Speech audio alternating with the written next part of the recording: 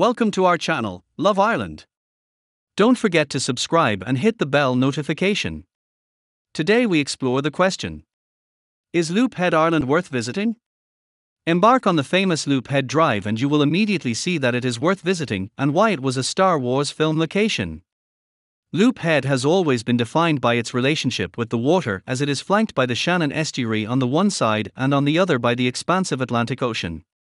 Loop Head is a slender finger of land pointing out to sea from the most westerly point of County Clare, on Ireland's Atlantic coast, and in 2010, Loop Head became a European destination of excellence in aquatic tourism, and this is an extremely popular holiday destination. As you drive along, you will come to the very tip of the peninsula and you'll come to the imposing Loop Head Lighthouse. A lighthouse has been on this site for over 300 years. The current lighthouse dates back to 1854 and is open to the public with a guided tour where you can visit the 23 meters or 75 feet high balcony.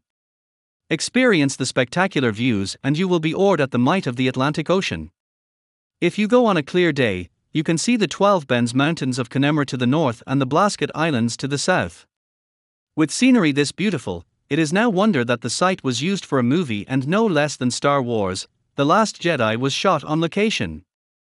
Truly a magical place in a magical film. On a clifftop nearby you will see large white letters spelling out EIRE. This is a relic from World War II, when the writing was used to alert pilots that they were entering the local airspace. Similar sites are found all along the Wild Atlantic Way. Thank you for watching. Please remember to subscribe to our channel, Love Ireland. And don't forget to hit the bell notification.